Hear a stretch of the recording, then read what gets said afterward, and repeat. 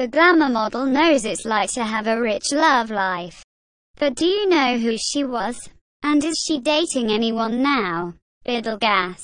Despite the fact that showing on the TV a search model signed by Kathy Price in 2011, Jemma Lucy gained fame thanks to the ex 2016 On the Beach. Surprisingly, the Addict's Tattoo slept with Geordie Shore Gas Biddle for the very first night on the show. She was a bandwagon with Gas and his former Charlotte Dawson, and when Gas, then girl Charlotte Crosby, found out about it, she broke off all the relationships with him.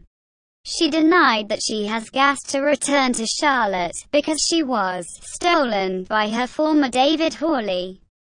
But very soon after that, Jemma took a cozy tie herself with Charlotte, another well-known ex-Big Brother of Ash Harrison, Charlotte Dawson. In November 2016, Jemma began examining with model colleagues Charlotte Dawson, daughter of the late comedian Forrest Dawson.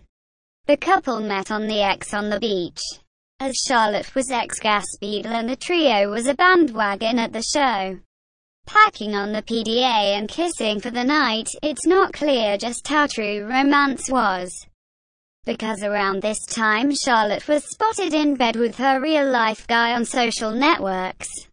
Nevertheless, Jemma wrote on Twitter, "I would like to confirm that I and Charlotte AWSX are officially a couple. Thank you for your love and support." Charlotte retweeted a message, but by the new year, Jemma had a new girlfriend, Chantel Connolly. For some time in early 2017, Jemma and former Geordie Shore star Chantel Connolly became an element.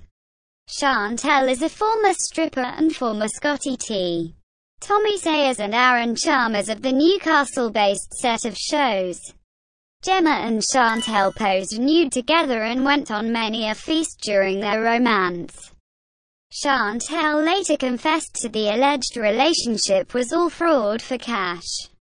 Who knows if Jemma will find lasting and sincere love with anyone in the NBR?